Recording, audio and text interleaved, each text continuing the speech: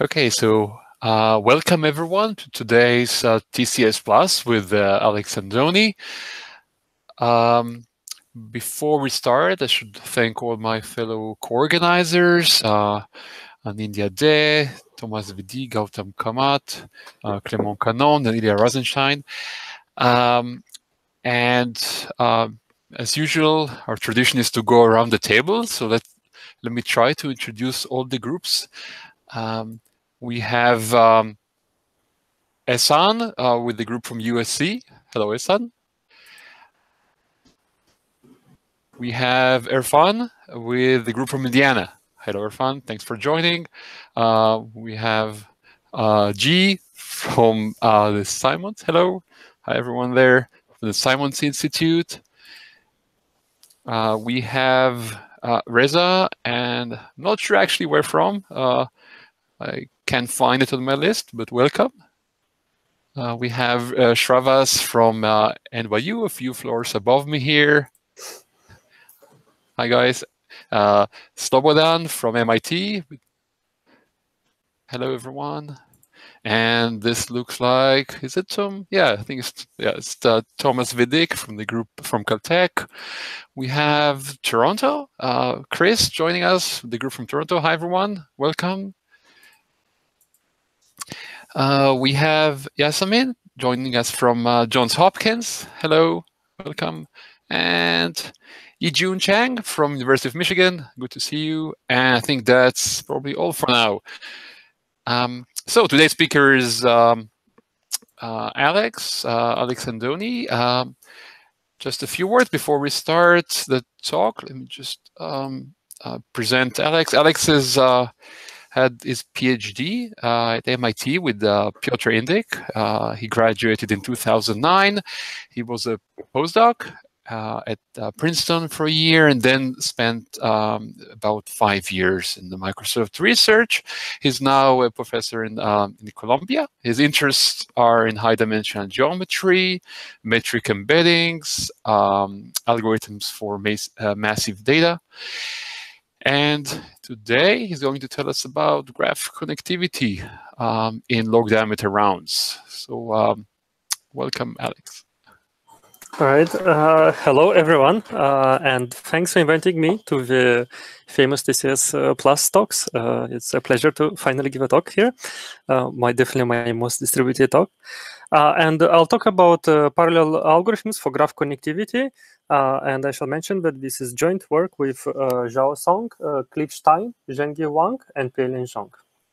Okay, so let's start. So first of all, I mean, the general motivation for this research, this paper and some previous papers came from wild success of modern parallel systems, in particular systems which were designed with many computers in mind, which are trying to solve one big task. And I'm sure you have heard many of these modern systems before, such as MapReduce, Hadoop, Dryad, Spark, and many others. And I mean, of course, I'm here not to talk about the systems, but more of the theory of the systems. And in particular, the success of the systems somehow forced us to rethink a little bit the theory of modern parallel computing. And in particular, kind of as a theoretician, you'd kind of ask, there are many questions to ask, but some of the basic questions are, first of all, kind of to establish a theoretical formal model for the systems, and then think about, whether this model leads to new algorithmic techniques. Okay, so first of all, let me describe the model. I mean, of course, this talk's contribution is mostly on the algorithmic front, but I'll describe the computational model that has been established roughly in the last maybe 9-10 years. Okay, so you think about the computation being done by P machines or processors, and each machine has some amount of space, which we denote by big S. And we think that the total space, basically the number of machines times the space per machine, will be about proportional to the input size, basically as much as input as we have. In other words, you cannot really replicate your input too much. Okay, so we have these machines and somehow we store the data between themselves. And this talk is about graph algorithms, so we'll always think about input as being a graph on n vertices, m edges, and really the input is some graph, right? This is our abstract graph on m edges, and somehow at the beginning this graph is distributed in this space of these machines. So this is kind of split between these machines. I mean, here it's just depicted by the edges being split between different machines. And the computation proceeds in rounds, where each machine does some local computation, and then it does what is called a shuffle all round, which basically reshuffles the data between the computers. And then, again, the computers do some computation on their local information, and then maybe again reshuffle the information, and then do some more computation. Okay, note that this shuffle, kind of from the perspective of communicating across the network, is very expensive. And the general principle is to try to reduce as much as possible this number of these shuffle operations, or basically these rounds. Okay, and I should mention that the output oftentimes will be something which is also proportional to the input size. For example, order m in this case. In particular, it doesn't fit on a machine, so the answer is not stored on one machine either. But perhaps it will be stored across different machines. And for example, here, one problem we'll be talking about is connectivity. So, for example, these machines are computing the connectivity of this input graph up here, and the edges are now colored by the name of the connected component. So these edges represent this abstract coloration of the graph corresponding to the two connected components. Okay, and perhaps this is used for some other application down the road.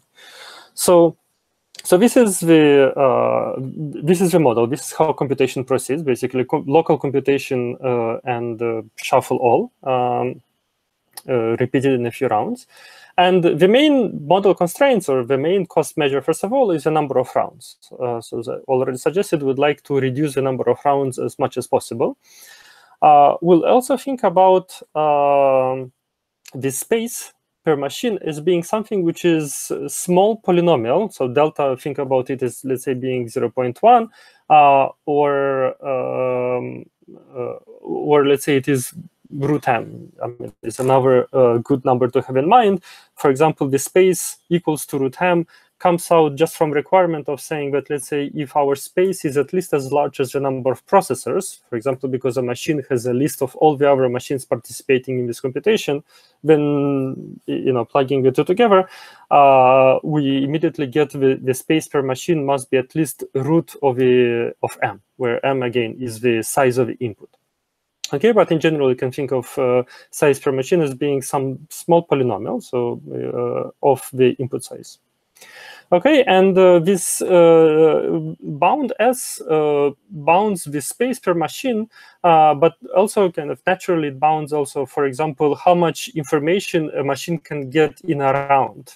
So the total in communication, if we sum up all the sizes of the messages per machine per round, will also bounded by order, so represented by this red bound.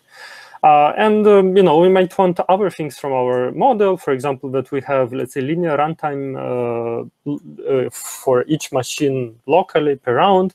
But this will not be the main constraint for us, and usually this will be easy to achieve in our algorithms. Okay, so the main focus, the main cost that we measure is really the number of rounds. This will be the focus in this model. Okay, and this model is a culmination of a number of formalizations of the parallel models. In particular, it is a form of what is called bulk synchronous parallel model, dating from 90s. Later, about 10 years ago, there was when after these systems have appeared, a number of authors introduced a MapReduce framework, which is some model, which is a precursor of the current model. And the current model is really introduced in this paper. and it is called massively parallel computing, or MPC. And basically, since about 2013, this was the model of choice for studying the modern parallel systems. I should mention that I include citations here. I want to read the names just for interest of time, but later on, some references will be abbreviated if they appeared earlier in the talk. Okay. All right. So these are the model constraints, and what can we do? First of all, the first natural question is, okay, there has been a lot of research done in 80s and 90s on parallel algorithms. In particular, they were done under the hood of what is called PRAM algorithms. And the question is, can we reuse those algorithms in our new model MPC, or and is there more things to be done? So first of all, the good news is that yes, we can reuse the PRAM algorithms that were developed before, and in particular, you can get for any PRAM algorithm, you can get the number of rounds in our model to be roughly proportional to the parallel time in the PRAM model. Okay, so basically it says that you can simulate the PRAM algorithms without significant slowdown. Okay, so this is very good. This means that we can reuse a large body of very nice algorithms. One caveat, in a sense, is that typically those algorithms are at least logarithmic parallel time. So I guess the most kind of classic example is to consider the problem of computing an XOR of n bits. So here, lower bound from 89 showed that even kind of on the fanciest available PRAM, which is called CRCW, we need parallel runtime, which is roughly logarithmic in n.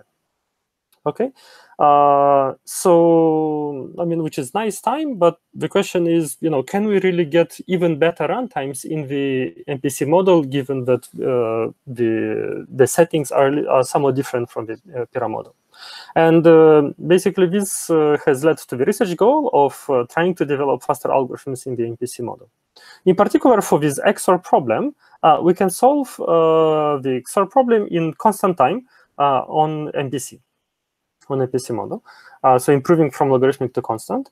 And this is done basically as computing this via a tree. So here is an example. This is just considering the case when the space per machine is something like n to point 0.5, so root of the number of the bits. So this is essentially done in just one round. At the beginning, each, let's say, input machine has root n of these bits, which satisfies the space bound. Now, in locally, each machine computes the XOR of the bits that it has locally. So, and then it sends this one bit, which XOR of its local bits, to the one last machine, kind of, which will compute the final answer.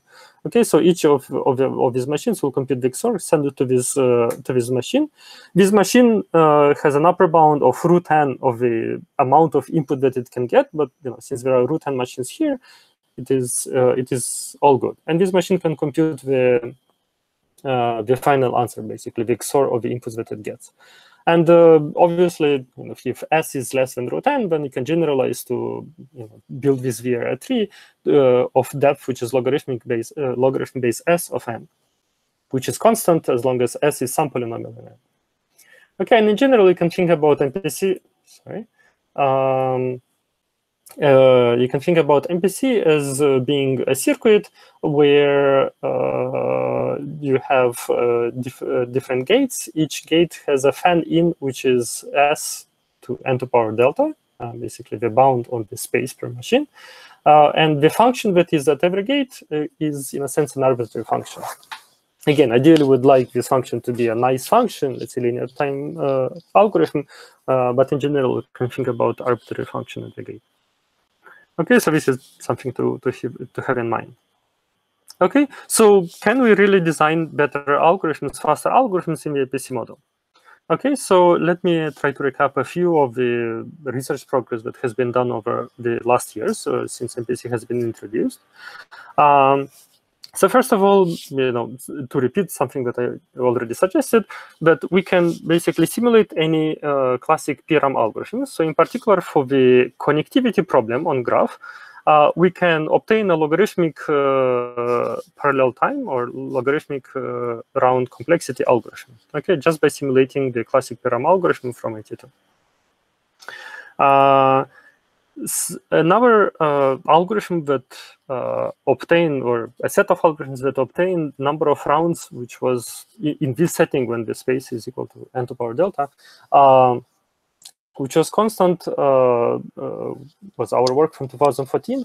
It applied to problems such as minimum spanning tree and f-mover distance, but it really applied only to geometric graphs. So these are graphs which are implicitly designed by a set of points and the distance in the corresponding matrix. So it is not really on the combinatorial graphs. Okay, so for the situation when the space is equal to n, let's say number of vertices to power delta for small delta, these are really the only results for general graphs. But there are more work done when the space is somewhat larger than our ideal n to power delta. In particular, if our space is a little bit larger than the number of vertices, so it is n to power epsilon, which is still less than, let's say, the number of edges or the total space, then it is possible to solve, let's say, connectivity and minimum spanning tree and some other problems in constant number of rounds. Okay, so here, note that this result really only makes sense for graphs which are relatively dense, so where the number of edges is at least n number of vertices to power 1 plus epsilon. Okay, more recently, a nice set of work managed to break through this bound of n, and they obtain algorithms that can use space per machine to be a little bit less than linear in the number of vertices. So it is n divided by polylog n, and they obtain the number of rounds, which is log n to some constant. So some of these papers obtain some log n to some power, and then it has been improved in subsequent papers. And it applies to problems such as approximate maximum matching and vertex cover. So these are really the results so far. And obviously, this kind of the obvious question or the main challenge that remains, that was basically since the first simulation of the PRAM algorithm in the MPC model for connectivity, the main question that has been there for a number of years is to obtain MPC algorithms for graphs which run in number of rounds which is much less than logarithmic, when the space per machine is really less than the number of vertices. So it's n to power 1 minus some constant, ideally as n to power delta. Okay, and this is not known even for connectivity. In fact, it is not even known whether we can get such an algorithm to distinguish these two cases, where we have a graph which is one big cycle versus a graph which is composed of two cycles of length roughly n by 2. So we don't know how to, the best algorithm to do this when space is satisfies this bound is logarithmic in n, just by simulating a classic PRAM algorithm. Okay, and in fact, there has been work proving that log n bound is necessary for a restricted set of algorithms. Think of algorithms that basically are allowed only to send around edges, but are not allowed to do any kind of coding, for example. So the hardness of this problem, in fact, suggested to use this particular problem as a hard problem to prove conditional hardness of some other problems in the MPC model, okay, which was done in these two papers. And of course, we'd like to prove general lower bounds. Ideally, it would be a very nice result to prove that in general, any algorithm requires log n rounds to solve the connectivity. Unfortunately, this seems to be a very hard problem, because a general lower bound in a MPC model would imply some circuit lower bounds, which we know is a very hard problem technically, and we don't know how to prove these kind of statements at this moment. Okay, and somewhat a side remark is that this space per machine being proportional to n, and whether we are above this barrier or below this barrier, seems to be a natural barrier in a related model, namely the streaming model, And in particular, it is a barrier because we know that many problems, including connectivity, cannot be solved when the space is less than the number of vertices, but suddenly many more problems are solvable when the space is a little bit larger than the number of vertices. So including connectivity, but many other nice problems. In fact, this barrier is so fundamental for graph problems in the streaming model that there is an actual name for the streaming model which has space a little bit larger than n, and it's called this semi-streaming model. Okay, I won't mention streaming model anymore in this talk, so I won't go in more detail here. Okay, so this is the state of the art, and what is our main result? So our main result is to design faster MPC connectivity algorithms for graphs which have additional structure. In particular, we focus on graphs which have small diameter d. Okay, so big capital D will always represent the diameter of a graph. And formally, we prove the following theorem: that for space which is as we'd like it to be n to power delta for some constant delta, we can get an MPC algorithm for solving connectivity on graphs which runs in order log d times log n rounds, and in fact it can obtain a kind of clean log diameter rounds if the number of edges or the total space is at least is larger than the number of vertices by some polynomial. So it is at least n to power 1 plus epsilon. Okay, so this is the main result, and this is what I will talk about for the rest of the talk. And I should mention that having algorithms runtimes depend on D is something a natural consideration to have. In particular, there was a paper in 2013 that proposed an algorithm and conjectured that in fact the algorithm runs in log diameter rounds. It turned out that their algorithm does not obtain actually log diameter rounds, but it was a problem that appeared. It was a parameterization of a graph that appeared before, and of course, having runtimes depend on the diameter is something which is very common in distributed algorithms, where there is a natural lower bound, but your runtime has to be at least proportional to the diameter of the graph in the distributed algorithms. Alex? Yes. Sorry, just to get some questions here. Okay, thank you. Yes. Yeah, I love questions. Yeah, and everyone here, please do ask questions, because my questions are usually stupid. So I encourage others to ask questions. If you're saying that if M is bigger, is big enough, then it helps you somehow. But how can that be? I mean, I can artificially add edges without changing connectivity. Like I could put a big. Yeah, it is. It means that my space is larger. Right, remember that my space, so the entire system, so the space over all the machines is at least the input size. So if I have many edges, this means my total space is large. I see. So S is just for one machine, is n to the delta, but then you basically effectively have more processors when M is bigger. Yes, yes. Yes, yeah, exactly. If you fix S kind of to be n to power delta, meaning having more edges, this means that you must have more machines because you have to somehow store the input at least. Right, of course. Thanks. And the way the input is partitioned, you said it, but can you say again? How is it partitioned among the processors? It's arbitrary at the beginning. So you cannot choose it. It's given to you in worst case. Yes, it's okay. It's worst case. Yeah. Thanks.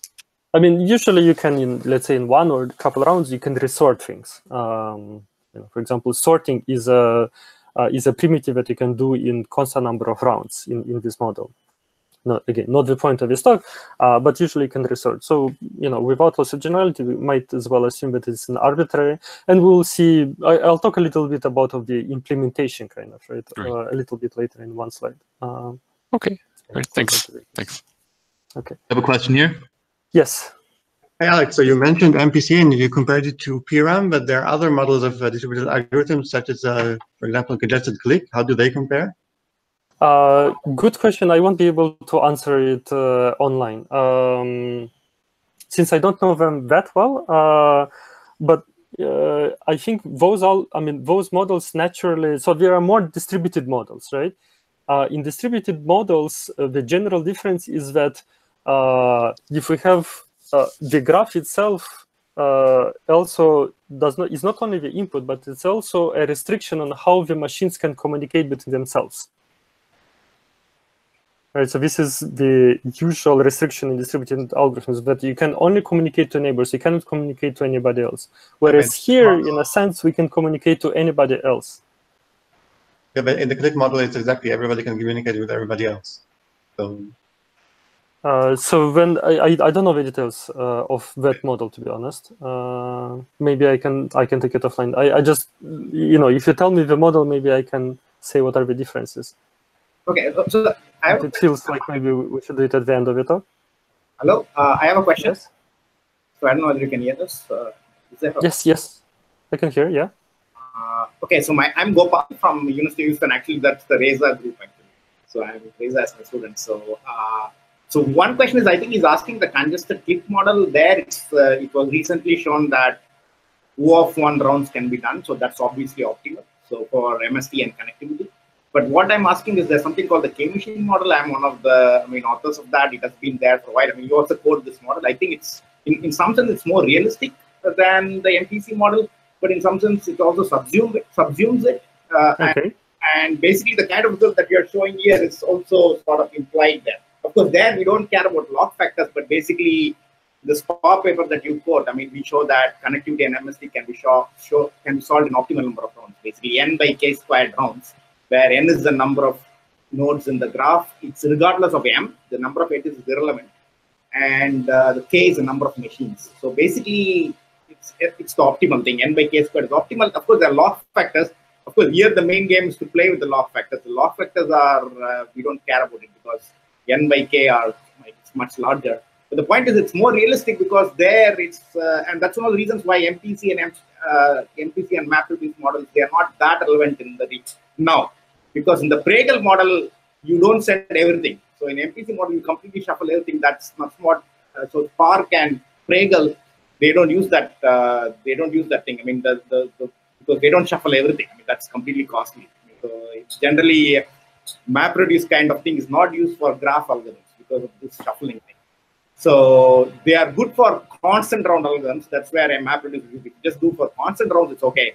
But for more number of rounds, the K-machine model type algorithm, which models Pragal and Spark kind of systems, that is more realistic because you only send what is needed. You don't basically transfer the graph, shuffle it around. So there's no shuffle operation. Basically, you try to minimize the number of messages, communication that is going across every round.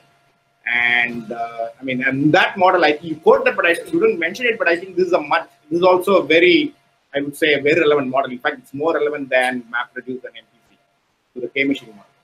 So that's what I'm saying. Yeah, and I understand, and you're right that there are models which are more specifically, or systems which are more specifically designed for graphs, for graph algorithms. I don't know of a formalization of those models which are substantially different from MPC. So this is the K-machine model.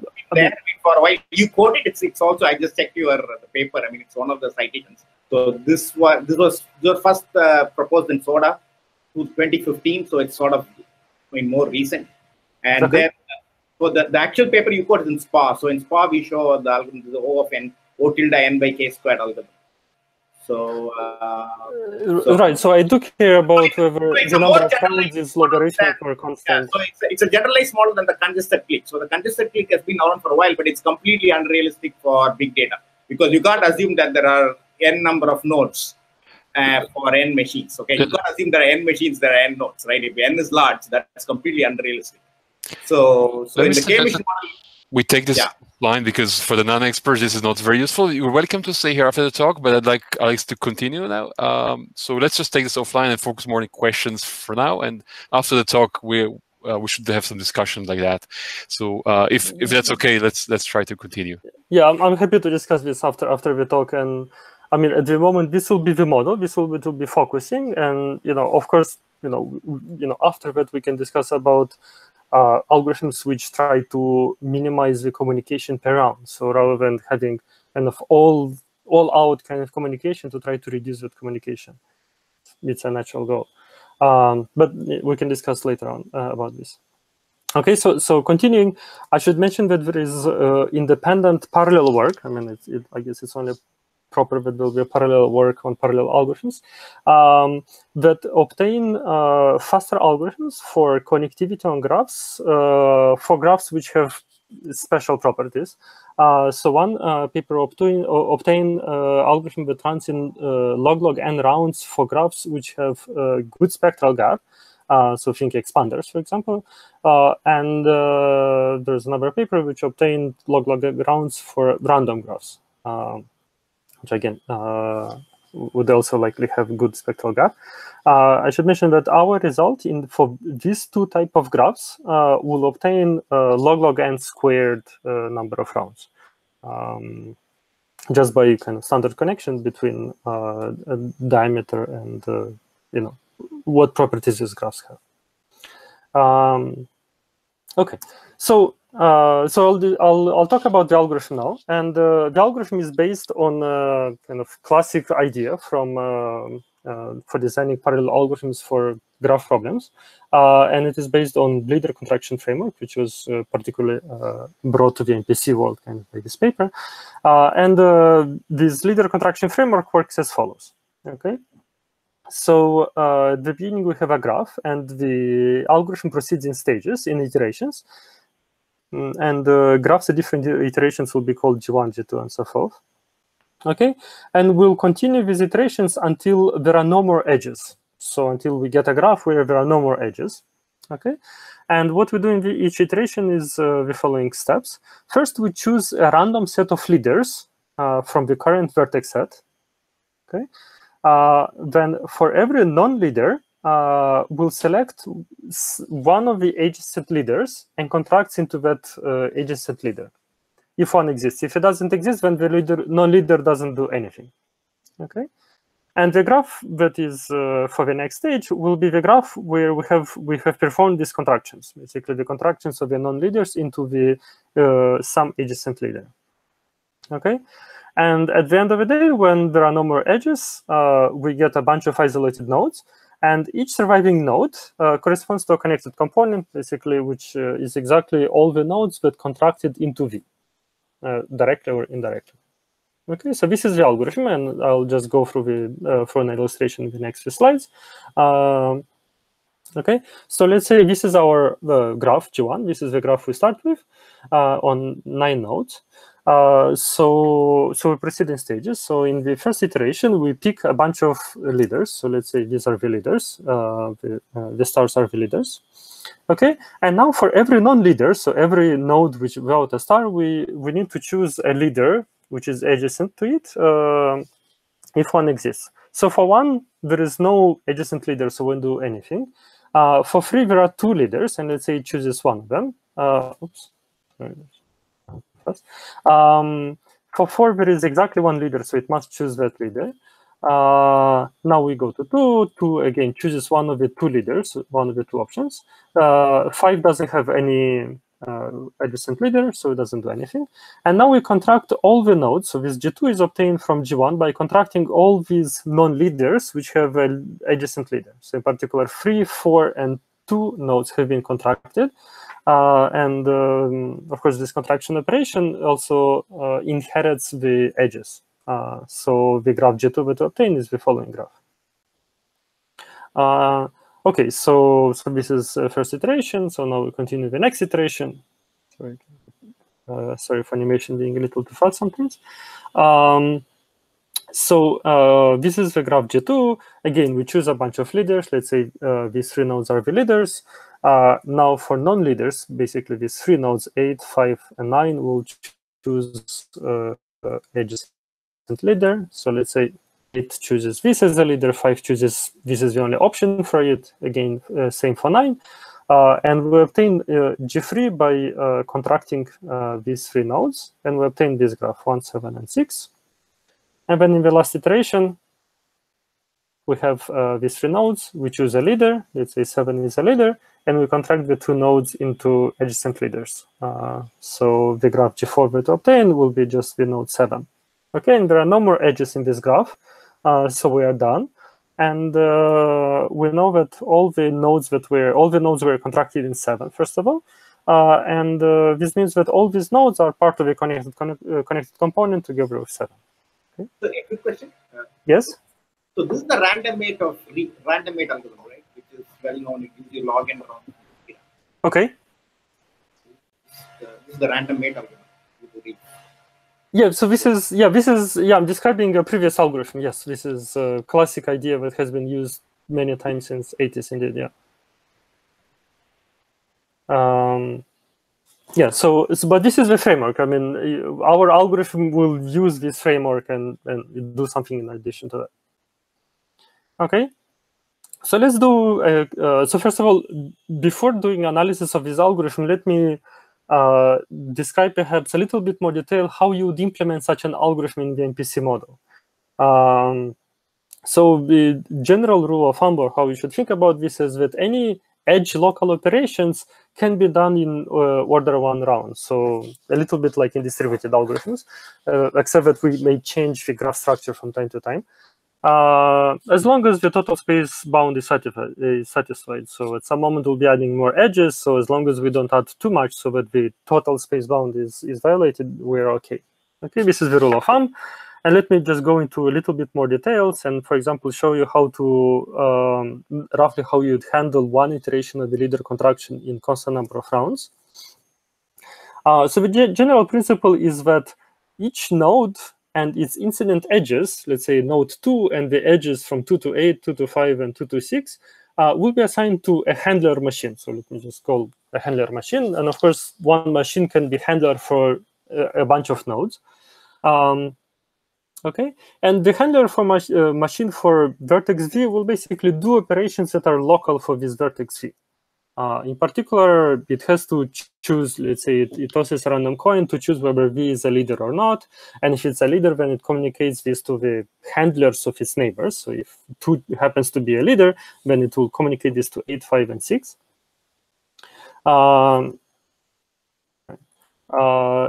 If v happens to be non-leader, then it has to select a unique adjacent leader. So if 2 is non-leader, then after it has learned from 8, 5, and 6 whether they are leaders or not, it will choose one of them to be the preferred leader. And once it has the preferred leader, it will send its incident edges to that leader, basically for the contraction operation. Stores that v is in the same connected component to the leader, and so forth, this kind of local operations. Okay, so one obvious issue is that what if there is a node whose degree is very large? So in particular, it is much larger than the space bound per machine. So in particular, this amount of information does not fit in a single machine, because a node potentially may have a degree which is something like n, whereas the space per machine will be, let's say, root n. So what do we do in this situation? So in this situation, we store this information in distributed fashion. So in particular, for one such node, basically large quantum, shouldn't use word quantum, one piece of information, if it's too large, then we'll partition it between many handlers, in particular, let's say D by S handlers. And then the processing of these operations will be done via a tree of depth log base S of D, which is a constant, again, because D is bounded by n and S is at least a polynomial in n, pretty much like we did with the XOR operation. So for example, selecting a unique leader can be done in log base S of D rounds via the same tree that we used for doing the XOR operation. I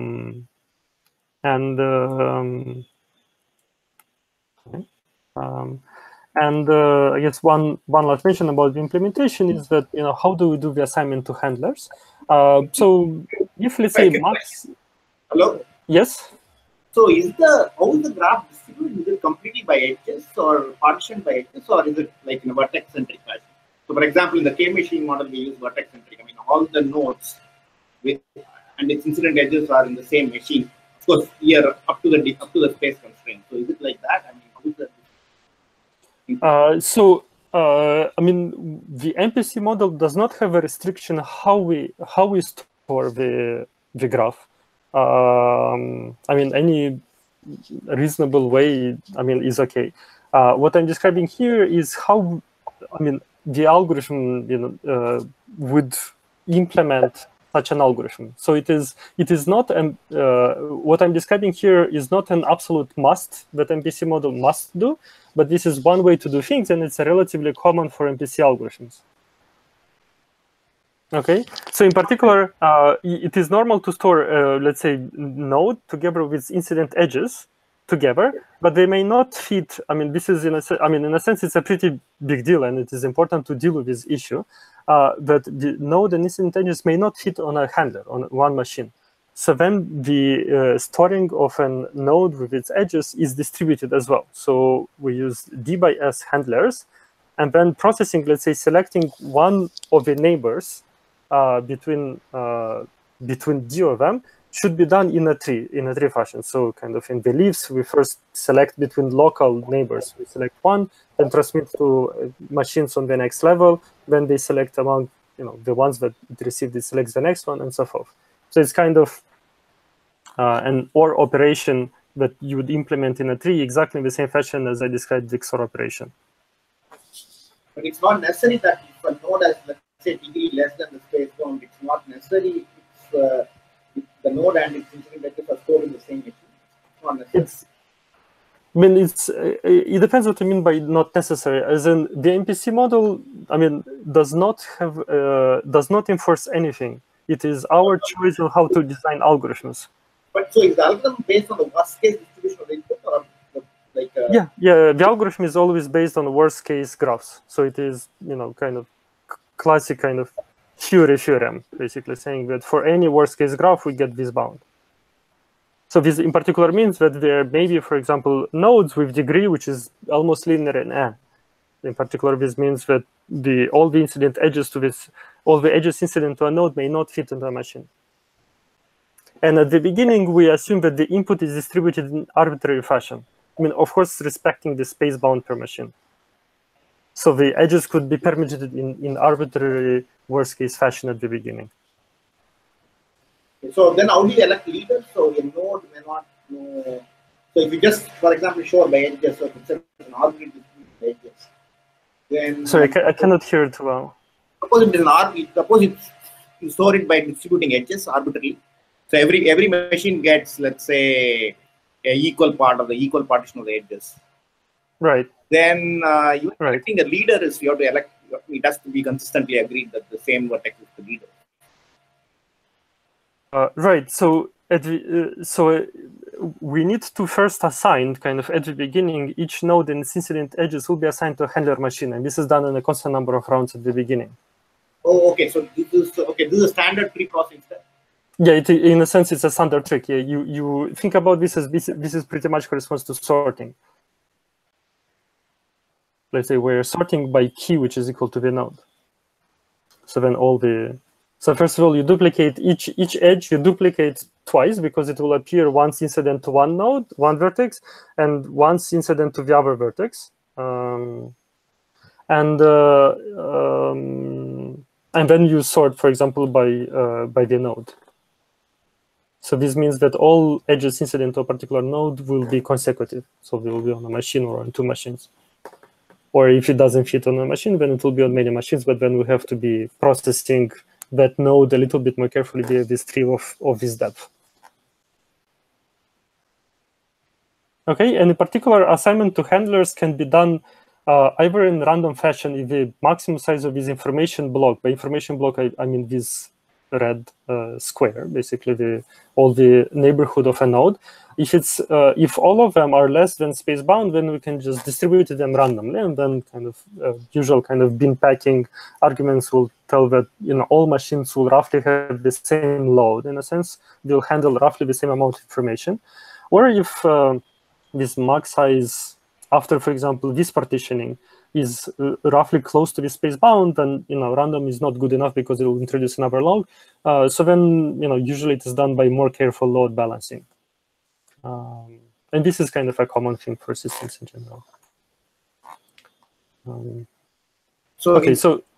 the random weight algorithm, the leader is selected with probability off. So each node is selected with probability off. What is the probability here? I'm getting this on the next slide. Perfect question. So let me go on with this description. So this is about the implementation. I won't describe much more about the implementation, but we'll describe the algorithm in slightly higher level detail. So so how many iterations? So let's do an analysis for leader contraction. So how many iterations do we need to do? So the number of vertices in the graph in the next iteration is exactly the number of leaders, because the leaders survive for sure, as well as the non-leaders, which have no adjacent leader in the graph. Okay. So suppose that probability of being a leader, of a node being a leader, is exactly half.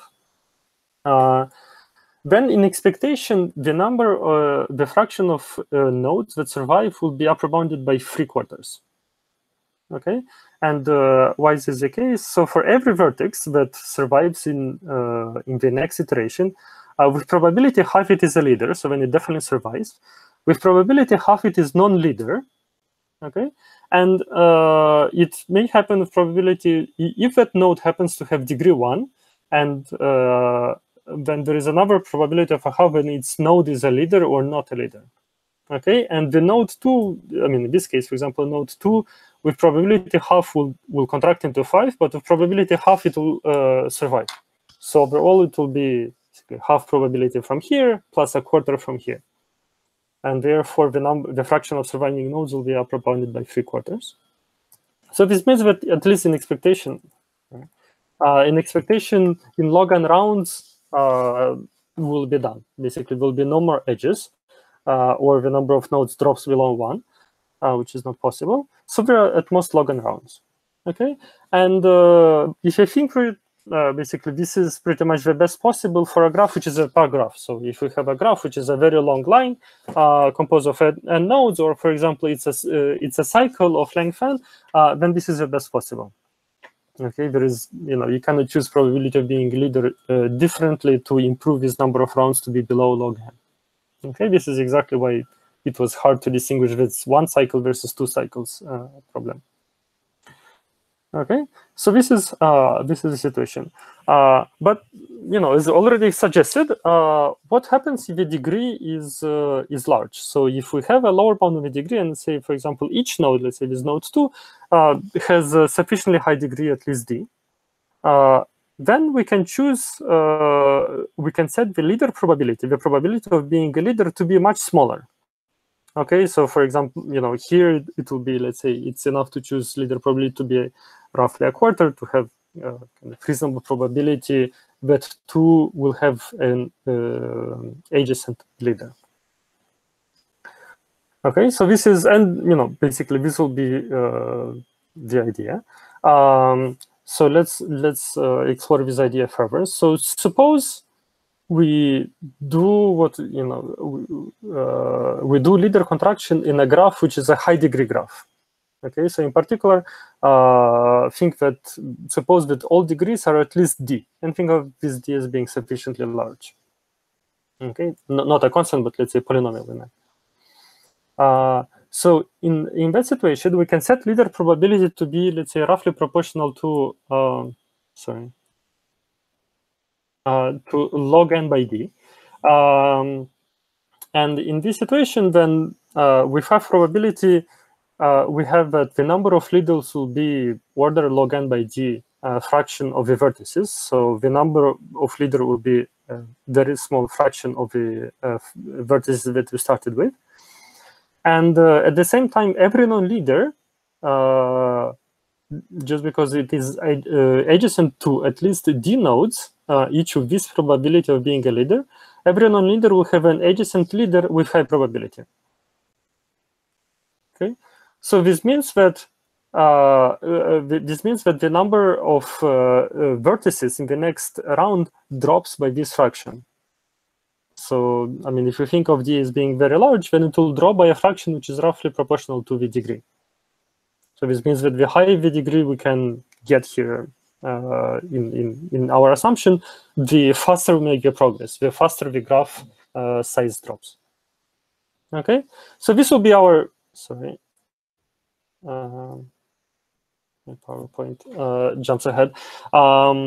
So this will be our new strategy. In particular, we'll do a step that I call densification. Namely, it will be a step that increases the degree of all nodes above certain threshold, and then we do leader contraction. Okay, and this will be the iteration. So we'll do densification, leader contraction, then again densification, then leader contraction, and basically this is the algorithm that we get. This is pretty much the same algorithm that I showed when describing the leader contraction, except these two red boxes, which I'll call the process of densification.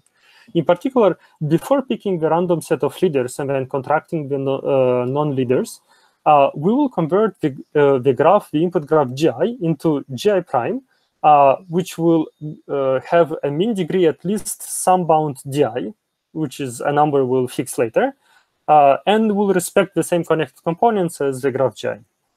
Okay, so basically add many more edges to increase the degree to some bound DI.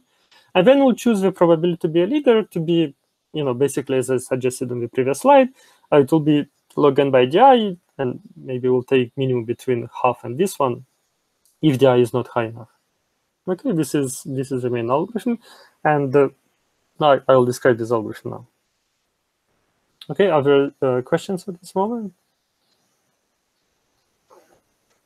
Okay, so let me first state the densification lemma. So the algorithm that I'll describe in the next few slides.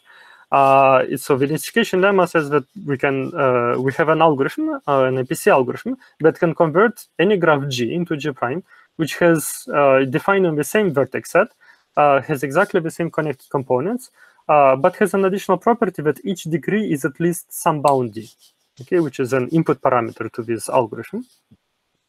And the number of rounds will be logarithmic in the diameter. This is where the log diameter appears. And the total extra edges will be order of n d squared. So the graph will add more edges, and the number of edges that is added is n d squared. Okay, note that if we want to make every node to have degree d, then somehow we expect to add roughly nd edges, at least in the worst case. We do a little bit worse. In particular, it's nd squared, but it will still be good enough. Okay, so assume this lemma at the moment. Let me finish the analysis of our overall algorithm for the connectivity problem, and then I'll describe how to implement this densification lemma. Okay, so again, the algorithm, how does it do it? How does it proceed? We have a graph G1. We do the densification step, which increases the number of edges. We form this graph G1 prime. Then we do the leader contraction, which decreases the number of nodes to obtain the graph G2. And then we repeat. So again, we'll obtain a graph G2 prime, which will do densification, in particular, increase the number of edges, then decrease the number of nodes, and so forth. And we alternate. Okay, so let's analyze this process. So total available space is order m. Okay, so remember, this is kind of what we start with, the number of the space, the total space over all the machines is order m, which is at least the number of edges. This is related to Odet's question earlier on. So in iteration I, our graph GI has, let's say, ni vertices. Okay, so this means that we can afford densification with the degree di to be roughly root of m divided by ni. This is because our densification lemma will produce total number of extra edges, which is order of nd squared. So that if we want this bound to be about order m, we can set di to be around this. Okay. Most importantly, note that the smaller the number of vertices it is, the higher degree we can afford. Okay, this will be important. So now we do leader contraction in high degree graph, which in a graph which has degree di. This reduces the number of vertices to ni, which is roughly ni divided by di. This is, as I mentioned on the previous slide, that now leader contraction is in a sense much more aggressive. And now, how does this proceed. So in an iteration, kind of, it's natural to look at this quantity, to see how this quantity changes over the iterations. In particular, we look at the ratio between the total space available divided by the current number of nodes, and ni plus 1. So just plugging in this ni, which is roughly ni by di, we plug into this formula, we get that this is equal to m divided by ni, so the previous fraction times the di that we can afford. Now we plug in this di, which is root of m divided by ni. We get that the new ratio between the total space divided by the number of vertices increases by a factor, by a power of 1.5. So whatever the previous fraction was, we raise it to power 1.5. Okay, and now how many times can you raise a number to a power before it becomes about m? This means that if we, after log base 1.5 of log m rounds, this quantity, this ratio would be at least m. Of course, it cannot be more than m because the number of vertices has to be at least 1. So this means that the total number of rounds will be at most log m. Or again, since m is at least m, this is polynomially related to n. This means that this is also log m number of rounds. Okay, and overall we have log m rounds of densification and linear contraction, and each densification step is runs in log d steps. So this means the total number of rounds is log diameter times log m. And just to explain roughly what happens is that as we go through the steps, the size of the graph drops. In particular, the number of nodes drops. And as the size of the number of nodes drops, this means that we can do much more aggressive densification. So we can add more edges.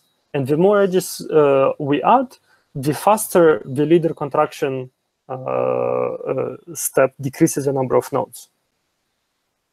So this is, in a sense, how we get this bound. So the number of iterations of densification linear contraction is only log m, because there is this exponential increase here.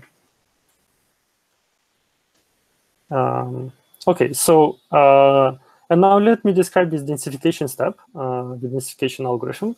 Again, what we want to do is we take a graph and increase its, add some edges so that the degree increases to at least d. The total space will be nd squared, and it will proceed in log d rounds. Okay, and the basic idea is I'll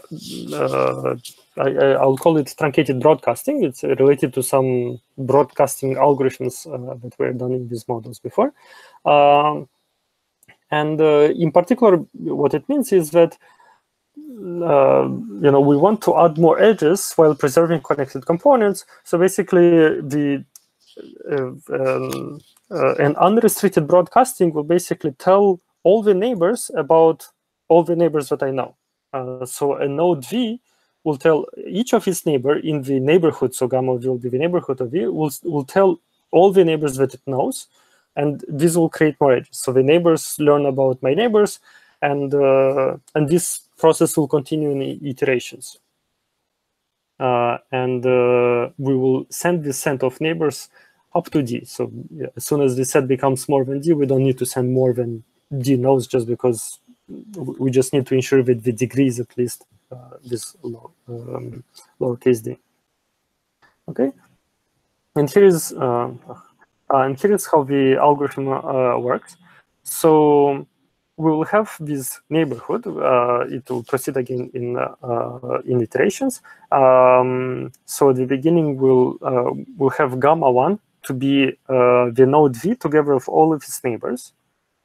Okay, and we'll proceed again in iterations. If it happens that all the vertices have gamma, basically the known neighborhood, to be at least D, then we're done. I mean, this is exactly what we wanted here. Otherwise, for each vertex V, if its own kind of known neighborhood has size at least D, then we're all set. So we'll just copy the same neighborhood for the next iteration as well. Okay. Now, if this is not the case, but there exists some neighbor, so there is some u in the neighborhood of v whose size is at least d, right? So there is a very knowledgeable neighbor of our vertex v, then this node u will send its neighborhood, and the new neighborhood of the node v will be its old neighborhood together with whatever my knowledgeable neighbor knows. Okay, and I'll put this a capital D just to denote that this is truncated to the item. So u doesn't have to send the entire neighborhood, which can be very large, of size n, let's say, but you can just truncate it to the items. Okay, and the third case is when neither of these cases happens. So when the neighborhood of V will be just the union of all the neighborhoods of its neighbors. So its neighbors just communicate to it all they know, and this will create the new neighborhood of the node V. Okay, and at the end of the day, basically we output, when this is done, we output the graph G prime, where edges are du, where for every node V and its neighbor u in the neighborhood of V. Okay, so I realize that it's 2 o'clock now. Sorry, what is the procedure for being slightly out of time, or? Just don't ask us. Yeah, go on if you few more minutes. That's fine. So okay. Just this is where you get a d squared from, right? Because you have d neighbors, and each one might have d. Yeah. So I'll have illustration exactly on the next slide. Right. So so this is exactly the same algorithm. So let me just illustrate exactly where the space comes from. So the case 2, I mean, the first case is kind of obvious what happens here. I mean, we just don't do much. In the second case, let's say V is the node 6, okay, and 9 is this very knowledgeable neighbor, which has very large neighborhood, let's say here. So what we'll do is kind of in this iteration, the node 9 will send part of its neighborhood, let's say d is equal to 4. So when the node 6 will create these new edges, this will be the the additional the edges that we add to the gamma of the node 6. Okay, and the third case is exactly where also this additional space will appear. Namely, node 6 is adjacent to many nodes. Each of them have neighborhood which have size at most d, otherwise it would be case 2. And then it will create edges between 6 and all of its all of these vertices, basically distance 2 from 6. And this is exactly where the space nd squared comes from, because the maximal number of edges that we can add to 6 in this way is about d squared. So there are at most d neighbors here to 6, and each of the neighbors of 6 will have at most d neighbors by itself. So overall, it's order d squared. Exactly. Okay, and basically this is the last algorithm. Sorry, the last slide for the algorithm. So let me just quickly show why this runs in logarithmic number of rounds, so log of diameter rounds. So it's actually a relatively simple proof, and it works by induction. And in particular, what we prove by induction, the inductive hypothesis, is that the gamma of I plus 1 of V is either already at the bound D, or if it did not reach this desired bound D, then this is composed of exactly all the nodes at distance at most 2 to the power I from V, where by distance I mean the hop distance. This is unweighted graphs. Okay, so, and we can prove this by induction. So of course, this is true for I equals to 0. Otherwise, for bigger I, consider, so we fix the node V. Now fix some node X, a distance at most 2 to the power I from our vertex V. Since it's a distance 2 to the power I, there must exist some node which is in the middle, basically a node U, which has distance at most 2 to the power I minus 1 from both V and X. So think about U as being the midpoint between V and X. Okay, and we either have that the size of a neighborhood of U is at least D, and then this conclusion will follow by case 2, namely in the next stage, the gamma I plus 1 of V will contain at least d neighbors from this node u, which is kind of very knowledgeable. Okay, or if this is not the case, then x belongs to the by inductive hypothesis, gamma I of u is less than d. So in that case, x must belong to gamma I of u because it's a distance at most to the power I from it, as well as u must be in this neighborhood of v. And then by case 3, gamma I plus 1 of v will be union of all the neighbors of neighbors. So therefore, the node x will be included in the gamma I plus 1 of v. Okay, so, and once you believe this inductive step, this means that since all the nodes for any node v, all the nodes are within distance capital D, because diameter is d, this means that in log d rounds, either for every node v, either its neighborhood must be at least of size d, or it must have exhausted its entire connected component. Okay, and this completes the analysis.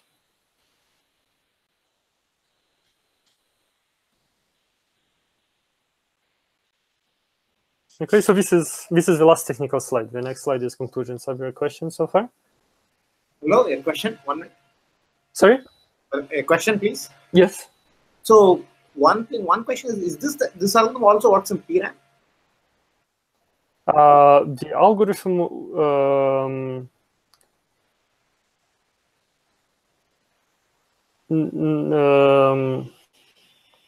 sorry, no, it won't, because we cannot collect this information fast enough. So it won't give you better than log n? No, it won't give you better than log n. So what will it give you? I mean, will it give you anything better than even for low diameter graphs? I don't know. I honestly don't know. So what is the second question? What is the consequence if the number of edges, the space is only bounded to nd instead of nd squared? If you just show nd, then what will be the consequence? There won't be any, like, some constants will be improved. That's all. But so it doesn't matter. Doesn't really matter, no. So let me go to this earlier slide. Sorry. Since we're running out of time, maybe you can give the Okay, conclusions. yeah. Some people might have to leave, and we can continue with some informal discussion. Yes, good. Okay, so the last slide. So the main statement that I showed to you today is that we can solve graph connectivity on graphs with diameter capital D in MPC model where the space is arbitrary polynomial, so n to power delta for a constant delta, and the number of rounds is basically log diameter times basically this quantity, which is at most log n. Okay, and if m by n is at least polynomial in n, this becomes a constant. Okay, so it becomes just clean log d number of rounds. So we also showed that you can obtain similar runtime for some related problems, so some simple extensions of connectivity, in particular spanning forest, DFS sequence, and minimum spanning tree, where the diameter now is respect to the diameter of the minimum spanning tree. And there are some natural open questions that remain, in particular to obtain a clean log d round, so without this additional factor. Also, whether it is possible to obtain deterministic algorithm. So far, this leader contraction algorithm very heavily relies on randomness. And the other kind of natural problem, the next step in extension that feels like a very interesting problem to solve in the PC model is the shortest path algorithm. So given a graph and two nodes, find the shortest path.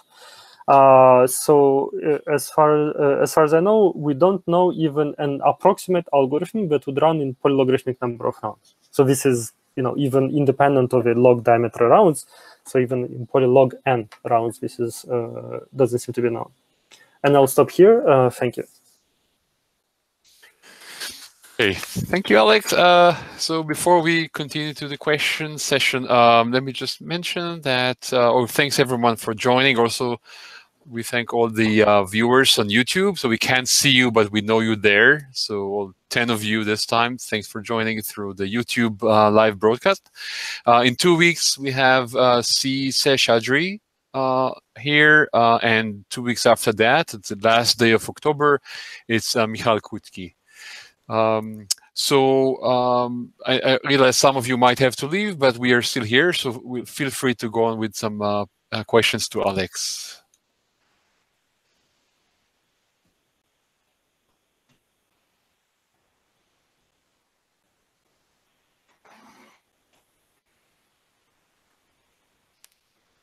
Any more questions? Yeah, I mean, just I want to say a little bit about the K-machine model. I mean, I think it'd be good to compare that a little bit more with the result here, because I think that's more realistic model than MPC, because it's a more, I mean, that's what captures things like Pragal and Spark. Okay, I mean, yeah, I should probably be more aware. I think I've seen it at some moment a while ago, but I don't remember the details now. I know it's a different, somewhat different model, but I'll be happy to kind of look a little bit more in detail and understand the exact details. I mean, I did look before, but I just don't remember now off the top of my head. That's say again.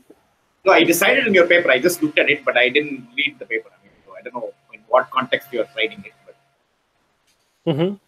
So this is a SPA paper. I mean, there is a series of 3 papers. There are other papers, but the series of 3 papers. The original paper came in SODA 2015. The connectivity and MST algorithm came in SPA, and there's a recent SPA 18 paper on other graph algorithms, basically showing lower bounds and upper bounds on graph algorithms, like triangle enumeration and things like that, page rank and things. Okay. Okay. So I think I'll let you stay here in discussions. I'll just turn off the broadcast. So Google is not too angry at us